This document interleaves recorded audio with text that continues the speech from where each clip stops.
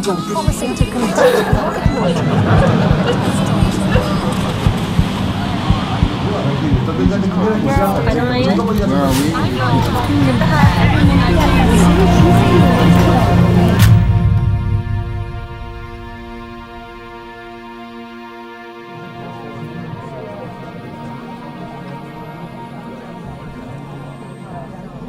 the essence that really stands out in this moment and needs to be shared with others.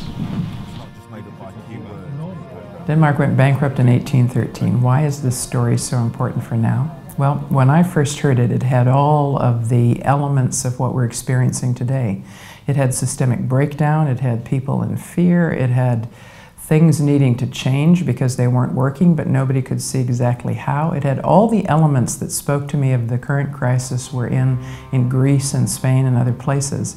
And I thought to myself, a story with these potent elements, which actually leads to a fundamental innovation and possibility, has something to say to us today. We sat down and tried to distill and organize the conditions for a paradigm shift. And I think first learning from that is this is a super complex thing.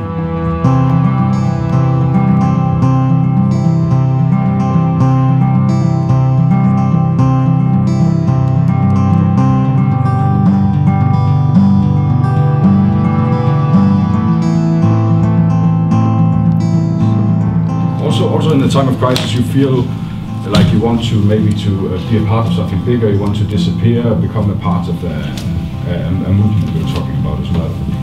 They didn't just have conversations around how can we build an educational system. They built it. They didn't just talk about how could we do a cooperative there. That was, they did it. Everybody knows something needs to happen. It's a point of realization. We don't have to be afraid of the crisis. It's an opportunity for us to rise up and become, each of us, a little bit more conscious every day. And the more conscious we become, the more easy it is to accept the other and not judge the other. A lot of these things would not have happened if somebody hadn't kind of put the action behind all these conversations. It's something we need to remember as a community as well, that we harvest and we speak together and we get into deep conversations, but without the action to support whatever we come up with, nothing is going to happen.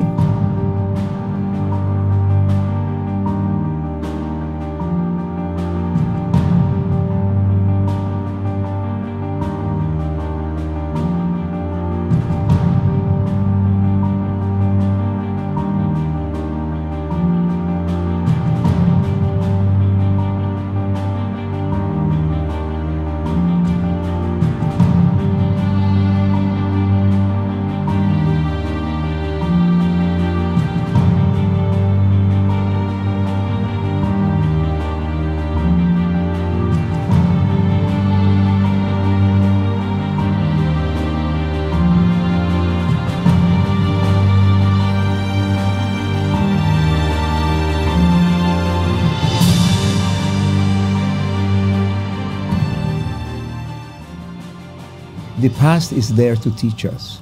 It's the old idea of the karma. The karma is there to live through it so that we can learn from it. The next time we go around, then we do something better.